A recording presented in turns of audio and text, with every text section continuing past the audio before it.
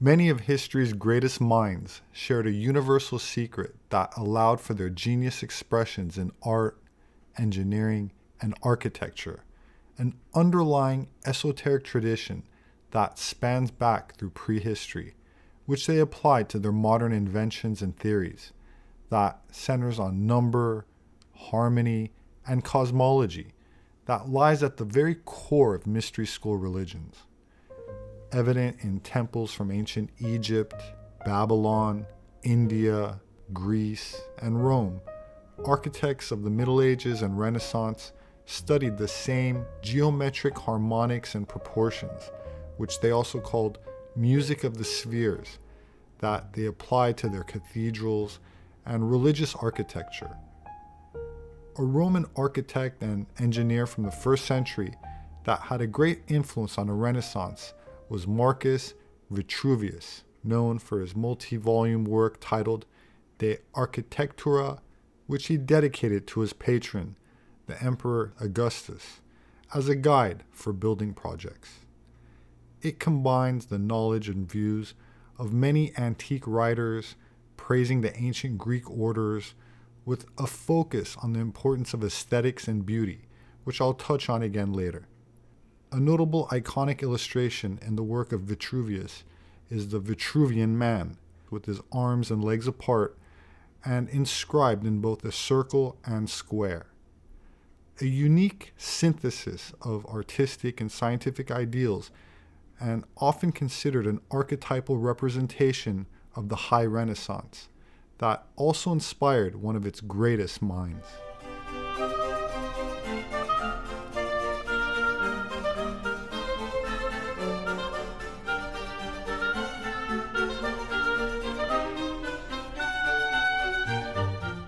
Leonardo da Vinci was a Renaissance painter, sculptor, architect, inventor, military engineer, and alchemist, the epitome of a true Renaissance man. He was renowned for his diverse talents and innovations, including sketches of several flying machine concepts in his notebooks during the Renaissance period, which have recently been replicated and put on display at the California Science Center Museum, which I recently had the privilege of viewing for myself. One of Da Vinci's most famous flying machine designs, the ornithopter, was inspired by the flight of birds. It featured a wing flapping mechanism that mimicked bird flight. However, there's no evidence that Da Vinci ever built a working model of this machine. While the replica looks very impressive, I don't think I'd be willing to test fly it. Another interesting model is the aerial screw, which resembles a modern helicopter. It consisted of a screw-shaped rotor that, when turned, would allegedly generate lift and propel the machine upwards. This one looks more sturdy. With an electric motor, I think I'd be willing to give this one a try. Da Vinci sketched several designs for parachutes, which he called tentelli, or little tents. These designs were intended to slow the descent of a person or object from a height, thus influencing later developments of parachuting technology. Resembling a large kite, he understood the principles of lift and drag, and his glider designs incorporated elements to maximize lift and control. In addition to his flying machines, Da Vinci also designed a type of aerial assault vehicle intended for military use. This design resembled a large platform equipped with cannons and manned by soldiers. It was intended to be lifted by hot air or manpower, allowing it to hover over enemy positions and deliver firepower from above. While Da Vinci's flying machine designs were groundbreaking for their time and demonstrated his keen understanding of aerodynamics, materials, and mechanical engineering, none of his designs were successfully built or flown during his lifetime. However, his work laid the foundation for future developments in aviation and inspired generations of inventors and engineers. That said, he was gifted with a curious mind and brilliant intellect, and diligently studied the laws of science, nature, art, and math including sacred geometry, which is the belief that certain geometric proportions and shapes hold spiritual significance. In an esoteric context, sacred geometry is not just about intricate patterns and symbols, but the belief in a divine order that governs the very fabric of the universe, the fundamental core structures from which all life emerges, from the smallest molecule to the vastness of the cosmos.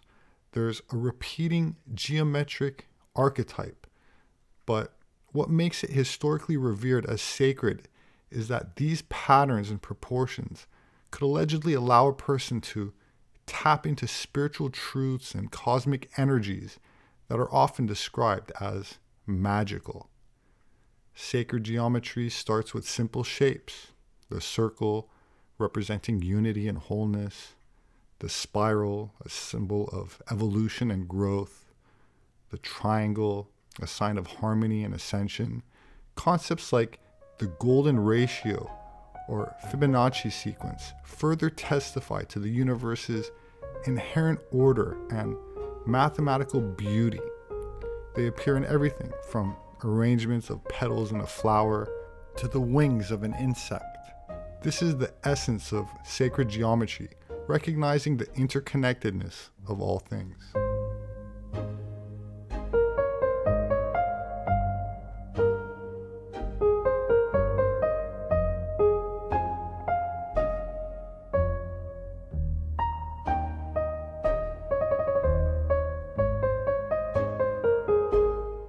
The Fibonacci sequence is a series of numbers that go from 1 to 1 to 2 to 3 to 5 to 8 to 13 to 21 and on and on. In fact, it'll continue like that forever. If you're easily confused by math, don't worry. This is not that complicated and it's very important to know. So let's walk through this together. This number sequence is very easy to understand. You simply add back the last two numbers. For example, we start with 1, the smallest total unit that we can have. There's nothing before 1, so we simply have to duplicate it so we get another 1, but the next time we perform this process, we get 1 and 1, which makes 2. To perform this process again, you'll have to add 2 and 1 to produce 3, then 2 and 3 to produce 5, and 3 and 5 to make 8. And 8 and 5 to make 13, and so on until infinity. Nature itself uses this extraordinary simple number sequence to construct so many of her forms, everything from galaxies to sunflowers.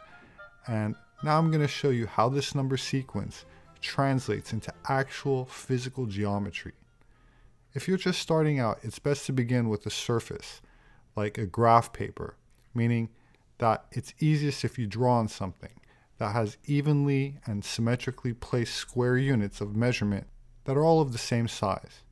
To make it simple, we'll have one of these units represent 1, and we'll trace it out in red. Then we need another 1 unit, so we'll draw that 1 next to the first one, and then directly below them we can draw a line connecting both of the two squares that we just made.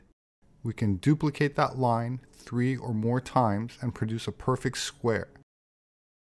Then we can duplicate that process as many times as we like, or as many times as the canvas that we're using will allow. And as you can see, the 5 square is 5 units by 5 units. The 8 square is 8 units by 8 units, and so on. Now we can finally add the special spiral. There are various ways that this can be achieved, but I will demonstrate the method that seems to most closely resemble nature. This method allows you to use circles to construct a spiral. First, draw a perfect cross with each arm the exact length of the square that you're working in. The center of this cross should be placed furthest from where the spiral will end up being. Now, all you got to do is draw a perfect circle, which by virtue of its size and positioning is cut into 4 equal pieces by the cross. This means that the square that you're working on should take up 1/4 of the circle that you're using to produce a spiral within it. Now, all we got to do is erase the other 3/4 that we don't need. But in this case, either side is the same, so we can simply add back 1/4. Now, all we got to do is repeat this process again and again until all of the zero curvature scaffolding for the Fibonacci spiral is filled. As you can see, in its completed form, it very closely matches the twisting motion of a galaxy. You may have heard of it either in school or in pop culture, is the Fibonacci sequence. Okay, heard of it. I'll give you the first 2 numbers in the Fibonacci sequence. It's a 1 and a 1. All right, and how you get the next numbers is by adding the previous 2. Okay. So what do you think the next number is? 2. 2, right? And then if I add the next 2. Just the next 2, just 3. the next 2, we get 3. And then 5. we can do 5. 8. And it gets a little harder now, Chris. Oh my gosh, 13. 13, yes. And 21. Then 21, excellent. So yeah, so this is the Fibonacci sequence. You probably learned it at some point in like Algebra 2 way back when, and you said it just enough to get through the test. And then you forgot about it. And then you forgot about it. That's okay though. That's why you're here. And I've always heard that these numbers relate to spirals. I don't know if you've ever heard this before. I have not heard this part. I've always heard that these relate to spirals, and so I was kind of around the grocery store counting spirals on things that I found. Okay. Right? So, and what I noticed is I have this pineapple here, and if you can see, it has 2 sets of spirals. One going down to the audience right. Okay. And then another set going down to the audience left. Okay. And this pineapple has 8 spirals going down to the left and 13 going down to the right. So can I just take your word for it? you can take my word. I don't have to count. Don't worry, I was there. I counted multiple pineapples, but this kind of happens all over. So I have an artichoke here, and it also has 5 going down one direction and then 8 going the other direction. So it's still a different part of our Fibonacci sequence, but still part of. And then you can find this everywhere. Like there's like horned fruit, and then the flowers you have next to you. If you look real closely, even the seeds at the tip of those flowers have spirals. Like a similar structure? Yes, they have a similar Fibonacci sequence of spirals that are going around the seeds. So, I don't know, check with sunflower seeds. A lot of plants seem to utilize this, even seashells. And I've always wondered why. Why is this happening? You're going to explain this to me. I'm going to try to. Okay, I'm going to try to. So if we can get like maybe a top-down view here. Sure. I have this is going to be my meristem of a plant. Okay. And the meristem is where all the leaves come off of. So let's imagine that one leaf came off my meristem. Okay. Okay. Now, where do you think the next leaf should grow? Probably on the opposing side. That makes a lot of sense, right? Because we want to maximize the amount of sunlight we're getting, right? Okay. So I'm going to want to put a leaf on the opposite side, and let's see if I can't. Yep, perfect, perfect. But here's the other question: if I did it 180 degrees, then the next leaf has got to be 180 degrees, and then what am I doing? You're covering it up again. I'm covering it up. That probably doesn't make sense in nature, does it? It doesn't make sense. So then the next thing is, well, what if I did 120 degrees? What if we did one here? Maybe you put one like a third of the way, Chris. Okay. And I'll put one over here. And then we run into the same problem again, though, right? Right. I'm then covering the next layer of leaves. So three-dimensionally, this kind of looks like, I have kind of a fake plant I can show you. Three-dimensionally, this kind of looks like this, where the previous leaves are covering the ones below it. Okay. And plants don't want to grow this way, right? No. Because then they're just like shading all of their own leaves. And so what the Fibonacci sequence gives us is the perfect angle to work with. And if you, it's a little complicated math. Okay. But if you take some ratios between these different Fibonacci numbers and you convert it to an angle, you get 137.5 degrees. Okay. You might have to trust me on this. I'm going to trust you on this once again. You might have to trust me on this, but what I'm going to go ahead and do is we're going to measure out 137.5 degrees from each leaf, and it'll kind of start to make sense. So if I put one leaf down, okay, and then I'm going to give you the next leaf to put down. Measure out. I'm going to measure out 137.5 degrees. So put it down so at the very center of it's right there. Right on the line. Right on the line. Okay. And then we'll do the next one here. All right, go ahead and put that one right there. And then it looks kind of uneven at this point, right? It does. But we're going to keep adding leaves. We're going to keep adding leaves. Okay. All right, and then I'll do it from that one. We'll kind of straighten it out a little bit. Wait a minute here. And notice how they're not overlapping over one another, even though it seems kind of random. I'll give you another leaf, Chris. Here, take this whole pile of leaves. Okay. I made all kinds of leaves for you. We'll have the next one right over there. And it's filling that gap, like, just perfectly. And there is a small amount of overlappage, but Right. the plant is trying to minimize the amount of overlapping. So we couldn't do this before just by trying to randomly place them down, but Any even number wasn't going to work. You needed this kind of irrational number that the Fibonacci sequence is. And so, even if we'll put one more down, and you can see that we have a very nicely even distributed. And if I kept doing this, if we did this with like 1,000 leaves, yeah. you'd end up getting a spiral. And if you counted the number of leaves in each one of those spirals, you'd get the Fibonacci sequence. Such as this there. Exactly. There we go. Makes sense now, Jeff. I think that that's a really cool way to kind of incorporate math into science, and that we can talk about how plants, while they don't think and feel like we do, they are still using some of these laws of math. And this is what...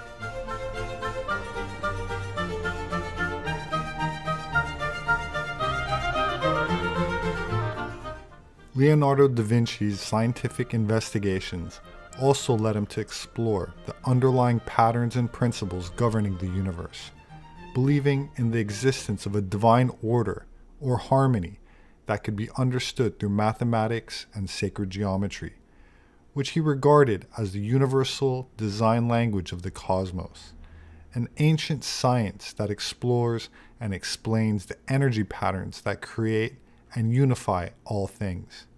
Sacred geometry reveals the precise way that energy of creation organizes itself. This mathematical framework is found in art, architecture, and even in the very design of life itself, including our DNA. Far from being the exclusive realm of academics or mystics, sacred geometry is everywhere, serving as the bridge between the analytical and the intuitive, between science and spirituality. At the heart of sacred geometry lies the seed of life, a design made up of 7 intertwined circles. At first glance, it's a simple, symmetrical pattern, but its implications run deep.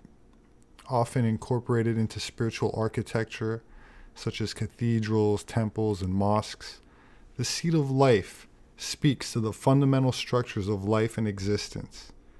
Each overlapping circle can be seen as a cell, a cycle, or even a day, culminating in the interconnected nature of life's processes, often associated with notions of rebirth, fertility, and the spark of new life, demonstrating how life and patterns expand and evolve. Which brings us to the flower of life, often depicted as a series of 19 interlocking circles, enveloped by a larger, encompassing circle. Revered by ancient civilizations, the flower of life is believed to be the cosmic blueprint, encoding the very design of every atomic structure, life form, and essentially all known existence. As modern science ventures deeper into quantum realms, it finds echoes of these ancient geometric patterns, reinforcing their significance as foundational designs of the universe, which speaks to a lost, spiritual science of life, once known and forgotten. Of course, this spiritual life force has traditionally always been symbolized as light, with no greater representation of esoteric luminescence than the sun. Rather than restricting oneself to one particular school of faith, Leonardo believed in uniting all knowledge, understanding that there are echoes of universal truths or spiritual light that have been passed down since antiquity via mystery schools, encoded in all religions. That said, while considering the relationship of the 12 apostles to the 12 signs of the zodiac, what Leonardo's Last Supper implies is written in one of his notes, 880, quote, "But I only wish I had words to serve me to blame those who are fain to extol the worship of men more than that of the sun. For in the whole universe there is nowhere to be seen a body of greater magnitude and power than the sun. Its light gives light to all celestial bodies, which are distributed throughout the universe, and from it descends all vital force, for the heat that is in living beings comes from the soul, and there's no other center of heat and light in the universe, as will be shown in Book 4, and certainly those who have chosen to worship men as gods, as Jove, Saturn, Mars, and the like, have fallen into the gravest error, seeing that even if a man were as large as our earth, he would look no bigger than a little star which appears but as a speck in the universe, and seeing again that these men are mortal and putrid and corrupt in their tombs.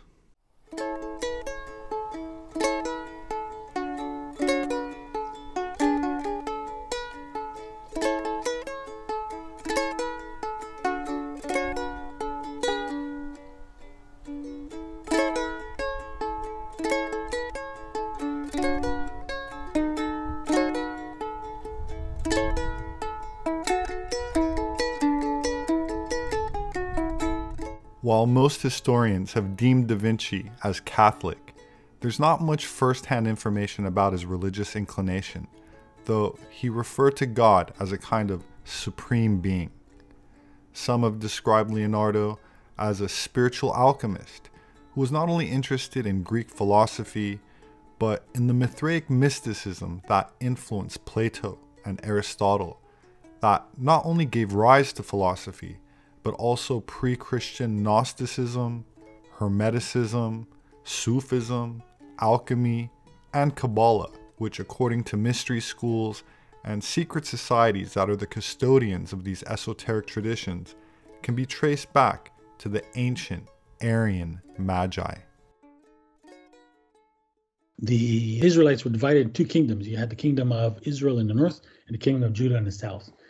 So the Assyrians were the first to come in the early 700s, and they took the entire people of the northern kingdom of Israel into captivity, and they dispersed them into the land of the Medes, and that's where these 10 tribes then became lost.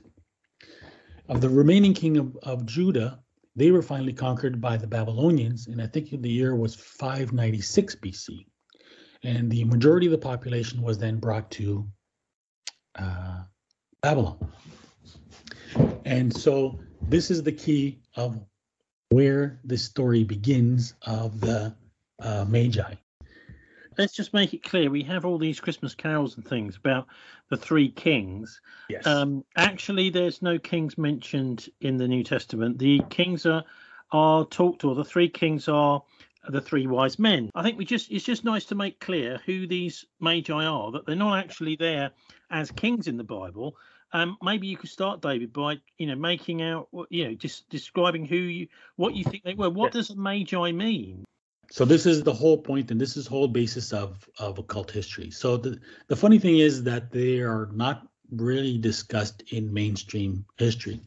So I'm going to read to you two paragraphs from Albert Pike's Morals and Dogma that was published, and I'm not sure, maybe in the 1850s, approximately middle of the 18th century, to show you how this occult version, this occult interpretation or understanding of the Magi is fundamental to the history of Freemasonry in particular and the occult in general.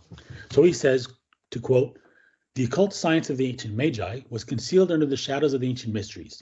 It was imperfectly revealed, or rather disfigured by the Gnostics. It is guessed at under the obscurities that cover the pretended crimes of the Templars, and it is found enveloped in enigmas that seem impenetrable, the rites of the highest Masonry.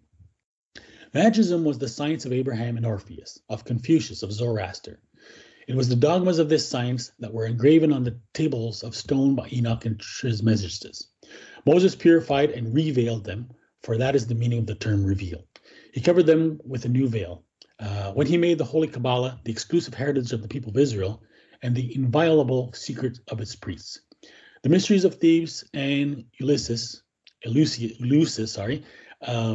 preserved among the nations some symbols of it, already altered, and the mysterious key whereof was lost among the instruments of an ever-growing superstition. Jerusalem, the murderess of her prophets, and so often prostituted to the false gods of the Syrians and Babylonians, had at length its turn lost the holy word, when a prophet announced by the Magi, by the consecrated star of initiation, which is Sirius, came to rend asunder the worn veil of the old temple, in order to give the church a new tissue of legends and symbols that still and ever conceal from the profane and ever preserves to the elect the same truths. So the key with the Magi is that they were a Babylonian priesthood. And so conventionally, it's understood to refer to the priests of the Persian religion of Zoroastrianism. There was also at the same time another cult, priesthood, that were known as Chaldeans, and this was the Babylonian priesthood. So again, there's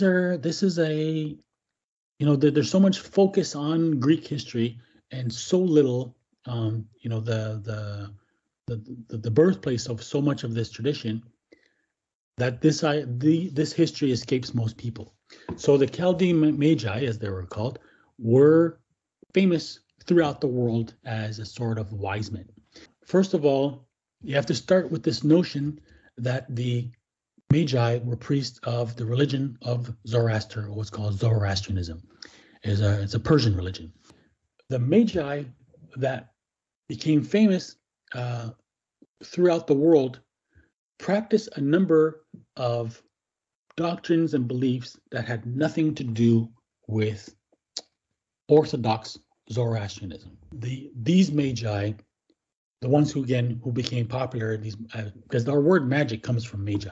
So fundamentally, what you see is that they worship some kind of dying god. In their case, it was Mithras or Mithra, which is basically the Persian version of Baal, and a version of the goddess. I think her name was Anahita, which is the origin of Athena. And they would have believed in astrology, numerology. They believed in reincarnation and vegetarianism. So now again, back to Greece. So this is where it's important, is that in Greece, we already have a sort of a bedrock of this dying god tradition that was existing there through the survival of various, the worship of Dionysus and various other versions. So what happens is that in the year, I think it's 538, Cyrus conquers Babylon from the Babylonians, and he releases the Jews from captivity. What happens at this point is that the majority of them are allowed to return to Israel and to rebuild the temple. But they don't all return there. Some of them go to Egypt, and some of them end up in Greece. Because what's important here is that the Persian Empire conquered the entire area of what is today Turkey. And so on the very westernmost part of Turkey was a region called, a Greek-speaking region called Ionia. And it's well known that the first beginnings of Greek philosophy began there. And again, what historians don't tell you is that those philosophers emerged under Persian occupation, even though they're referred to as Greek. And so when you look at, if you look at the what they call the pre-Socratics, the earliest Greek philosophers, their ideas all hold elements that are similar to the Magian cult. And in particular, you can read Heraclitus, and he says, what's very interesting, he gives one of the most damning pieces of evidence, and this comes from the 5th century BC. He says that the cult of Dionysus was borrowed from the Magi, and that's an infernal cult dedicated to the phallus. So the cult of Dionysus was key because it was the earliest form of the ancient mysteries in ancient Greece. So again, this was the same dying god ritual that involved intoxication, dancing, and orgies and human sacrifice. So from the cult of Dionysus, you get the cult of Orpheus. What you have is this archaic, more ancient religious tradition in Greece, which was dedicated to the worship of Dionysus and these other gods, which now gets supplanted by this new cult, especially the cult of Dionysus, but also the advent of Greek philosophy. And so that has been taken in our time by Enlightenment philosophers to suggest that the Greeks, because the Enlightenment was the so-called age of reason, so they were trying to see history as an evolution of reason, which is why they suggested that the Greeks were rejecting religion in favor of reason, and they were abandoning superstition in favor of empirical thought. The reality is that the Greek philosophers were actually adopting a new religion. And that religion was the Magian cult. And that's why when you look at the fundamental teachings of the earliest philosophers, particularly Pythagoras and Plato, you can see that it was derived from Magian teachings. And this is the way that they were viewed ever since. And this is why throughout history, Plato has always been viewed as one of the major founding figures of the Kabbalah by Jewish Kabbalists as well. And this is why now you can see why Albert Pike will claim this heritage for the Magi.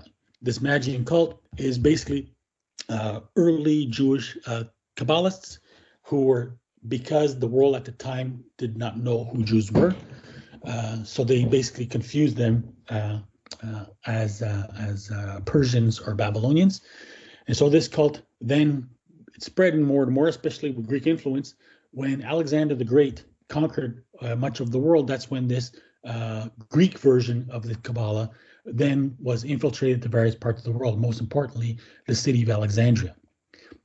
And this really, Alexandria is really effectively what we can regard as the beginnings of the occult tradition, because this is where now you have this whole confluence of all these different versions. So now you have in Alexandria, you have the influence of the Persian occult tradition, the Egyptian occult tradition, which is known as Hermeticism. You have the influence of the various ancient mysteries, so the mysteries of Mithras, the mysteries of Sibyl, the mysteries of Isis, the mysteries of Osiris, were all basically just variations of the ancient dying god mysteries. And then you have the influence of Jewish mysticism, which is evidenced in groups like the Essenes and another group affiliated with them in Egypt, in Alexandria in particular, called the Therapeutae. And then you have the Greek influence, which is called Neoplatonism, and that's how it enters the fold. And then you have Gnosticism. And Gnosticism is basically the Christian version of all these various cults. But they're all the thing is that scholars refer to this era as an era of syncretism, because there are so many what they thought were separate elements cross-pollinating each other without understanding that they all had a single origin in the cult of the Magi. And they were just basically branches of the same cult. So Hermeticism was the alchemical sort of practical magic branch of this occultism. Neoplatonism was the theology, and the ancient mysteries were the rituals. The one belief that holds all of these, that's shared with all of the groups in the syncretism in Alexandria, so between Neoplatonism, Hermeticism, and Gnosticism, is the belief what in the Jewish version was called Merkaba mysticism. And Merkaba mysticism, which is what Gershom Scholem called Jewish Gnosticism, and he characterized as the origin of the Jewish Kabbalah. So the fundamental belief is that there are 7 heavenly planets, or 7 heavenly gods associated with each of the planets, and each associated with a metal. So you have sort of like a spectrum from the sun to Saturn, and Saturn is lead and the sun is gold. And so it's kind of an alchemical process where the mystic has to proceed through the 7 planets. So you proceed through the 7 planets, so basically transforming yourself from lead to gold when you reach, because the gold is symbolized by the sun, and then that's where you have union with the sun. Why does this matter today still? Why it matters today is because when we talked about the Illuminati, I just read you the quote from Albert Pike. He explains that, this so-called heritage of the Magi is the rites of the highest Freemasonry. So, because what's that referring to is the development of the cult of the Magi is in actuality the development of the Jewish Kabbalah. It's the birth of this particular tradition of magic, which manifested itself in Judaism as Kabbalah, and again manifested itself in Greece as philosophy. So when you look at the birth of this thing, of this cult, this is it. Everything that you can describe from that point forward is derived from there. So tracing backwards, you have modern movements like the New Age movement that stemmed out of the Theosophical movement, founded by Eleanor Blavatsky at the turn of the century. There's I also mentioned the Martinists. These are all groups that emerged out of the early 18th century to as did the Freemasons. The Freemasons themselves originated with the Rosicrucians. The Rosicrucians, like the Freemasons, in many ways trace their descent to the Templars. And the legend of the Templars is that basically they preserved a Hermetic tradition, or tradition of Hermeticism, which is supposed to be an ancient Egyptian mystical tradition that survived since the early years of the first millennium. And so that's basically, you have a combination of Hermeticism, of astrology, of Gnosticism, and I guess you could consider some influences of Sufism. That's all sort of cross-influenced each other to contribute to the Western esoteric tradition. Well, basically the idea is that because the Bible talks about the sons of God, so before the flood, the sons of God came and basically interbred with the daughters of men and created, or the Elohim is what they're referred to in the Bible, and so it's translated in English as the sons of God. And they produced a race called the Anakim. And so the Anakim were responsible for all kinds of violence and corruption on the earth, which led to God commanding the flood. Modern interpretations of this have taken that to refer to the creation of the Aryan race on Atlantis. And these fallen angels apparently not only interbred with human beings, but that's where they learned what was later called the ancient wisdom. So they taught them all kinds of forms of magic. Okay, so what you're implying here is that these guys survived the flood. This is the story to account of how the occult tradition was introduced to humanity, to attribute it ultimately to the fallen angels. Atlantis was found not only in Greek and Egyptian writings, but also in Sanskrit writings. Before Plato was born, Herodotus referred to the Sea of Atlantis, and the ancient Vedic Aryans of India referred to the sunken island or sunken city, also called White Island. Variations exist among the Berber tribes near Mount Atlas in North Africa, who knew of the ancient city called Atala. The Mesoamerican Maya and Aztec remember the fall of Azatlan, and the Basque people hold the legend of Atlantica, the sunken island, sometimes referred to as the Green Isle, from which the Basque ancestors allegedly arrived onto Europe. According to many esoteric and occult authors, from this collapsed civilization arose the pyramids that are found across the globe, including places like China, where hundreds of massive pyramids litter the landscape that rivaled those in Egypt.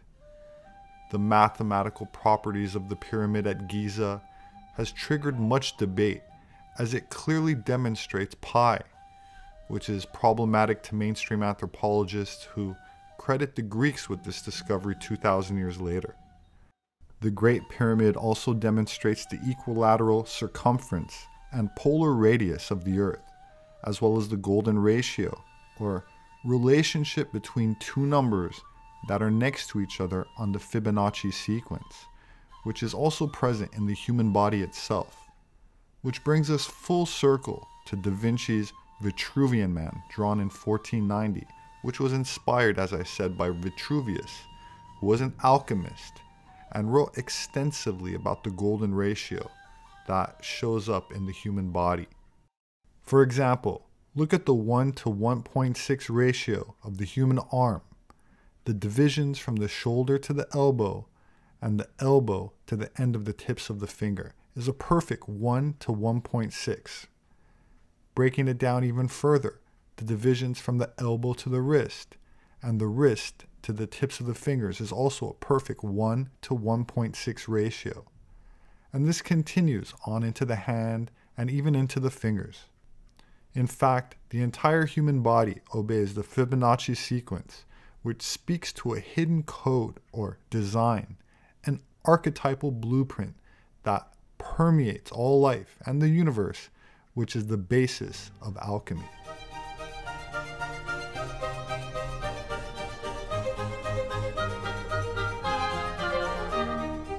In Alchemy, Sacred geometry is often used to represent the principles of transmutation and the unity of elements, often used in the design of alchemical laboratories and equipment. The esoteric traditions of alchemy, however, did not involve transmuting base metals into gold, but used the metaphor of converting lead into spiritual gold, which Eastern philosophies refer to as chi, ki, or prana, and Germanic secret societies called vril. This universal life force energy is thought to permeate the cosmos and was sometimes regarded as the fifth element, or ether, and believed to be abundant in places of natural and aesthetic beauty, such as well-manicured gardens and parks, that, in a practical context, can be thought of as bioelectromagnetic energy.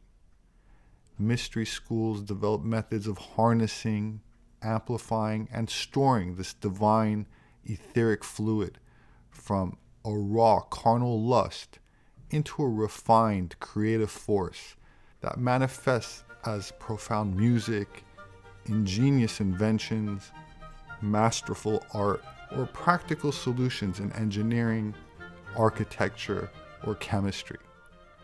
The divine alchemy of sacred geometry was known to Nikola Tesla, who said, "If you want to find the secrets of the universe, think in terms of energy, frequency, and vibration." And to Galileo, who wrote, "Mathematics is the language with which God wrote the universe."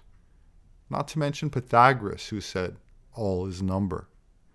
The concept of the great architect of the universe is fundamental in Freemasonry and also occurs in Gnosticism, which regards the building of the temple in symbolic and spiritual terms, meaning the soul. But the reverence for a divine pattern in nature, mirrored in the human soul, predates the Christian Gnostics, stretching back into prehistory, and according to the Mithraic mystery schools of the ancient Aryans themselves, was passed down from antediluvian times, which the priests of Sias called Atlantis, as faithfully documented in the work of Plato and passed down by the philosophers of our modern era.